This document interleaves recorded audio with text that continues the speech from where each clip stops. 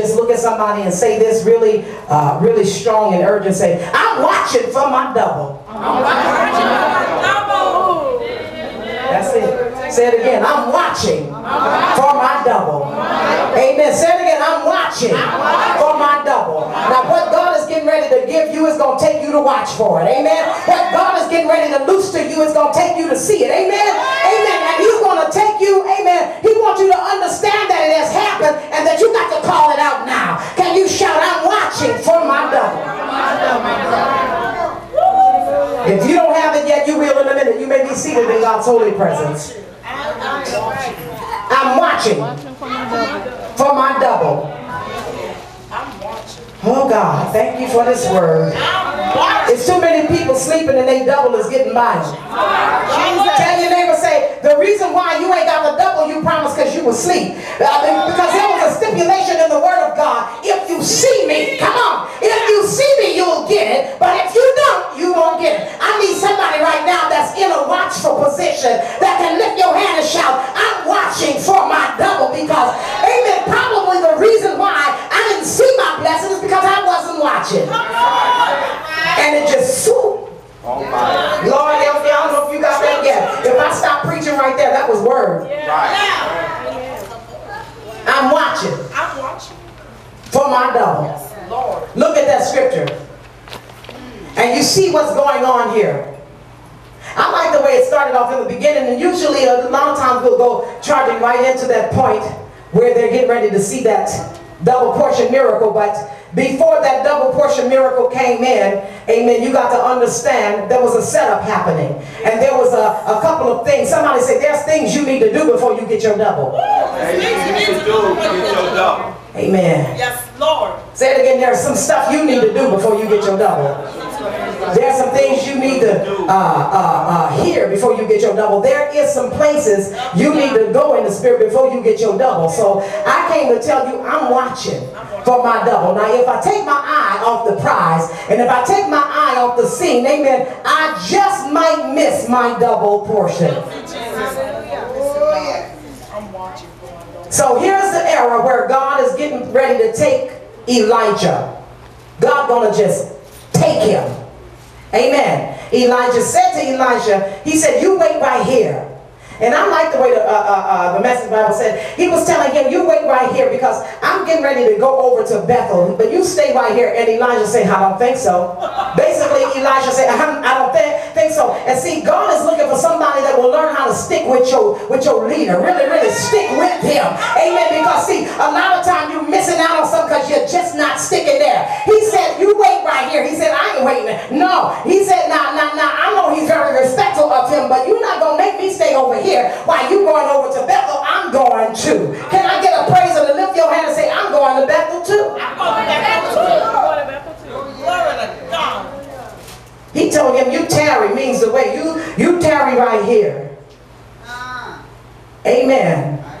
And the Lord is sending me to Bethel. Elijah said, as the Lord liveth, and as my soul liveth, I will not leave you.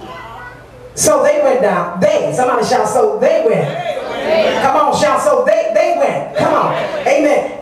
Him being a prophet, him dealing with the sons of the prophet, him going to another place in the spirit realm, he knew what kind of power he was working around. And so, amen, how many know there are some people that don't want to miss out on what God is getting ready to do, so they want to just kind of hang close. I mean, you're not going to leave me over here while I'm trying to come on in here. I'm going to watch and see what the good hand of God is getting ready to do. Somebody shout, I'm watching for my double.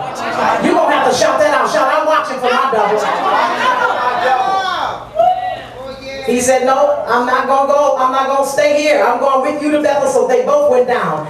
The sons of the prophet were at Bethel. That were at Bethel came forth to Elisha and said unto him. And look, they coming right away. First of all, the sons of the prophet, they appear to have been primarily located in these three areas: Gilgal, Bethel, amen, in Jericho. This is where the sons of the prophets were. And if you notice, these are the three places that Elijah was mandated to go. And there was a reason why he had to go, amen, where the sons of the prophet were. Come on, shout, those were sons. Those were sons. Those were sons, young men that he was teaching. Amen. So you don't just walk away and leave folks you've been teaching stranded. Amen. He knows he's getting ready to go, so he probably went to go and let them know, y'all, listen, I'm going to be gone, amen. I'm getting ready to be taken out of here, and I want to introduce you and let you understand that this is the man that's going to be next in my spot.